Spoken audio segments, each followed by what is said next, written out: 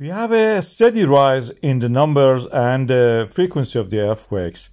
This is the latest data. We show that you can see here we can find several clusters or centers of the earth for these earthquakes along the fissures in the Grindavik Rift Valley. This is the name I have given to this.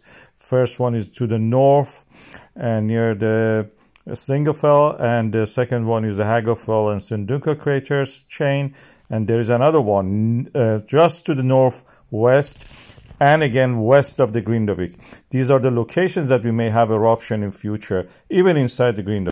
Happened in the past. We had it in the January 2024, so this is likely to have a repeat of that. Probably there is a probability for that, and also the strength or the magnitude of the earthquakes have increased gradually. You can see that from the June to August we have a negative part. What's the meaning of negative part? These are the very minor earthquakes. The scale of the earthquakes is in the logarithmic, so every 1 magnitude is equal to 10 in the strength wise. So whatever under the 1 is actually considered as negative. This is a logarithmic scale. Any number under the 1, 0.5 for example, gives a negative value. This negative value just means that they are very tiny earthquakes.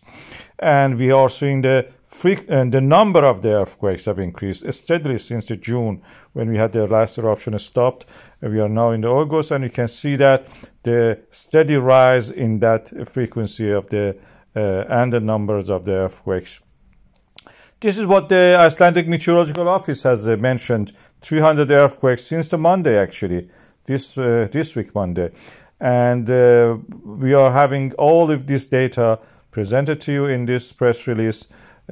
Magnitude 2, and most of them are below magnitude 1. These are very tiny earthquakes. You can see that the distribution of that in a rougher way. You can see it here for one, it's just a cross section in time, just for that time today, 12:20 for example. That was the situation with the earthquakes that we have on the ground. You cannot see anything at the moment, but it may change by any event, any moment. We may have eruption.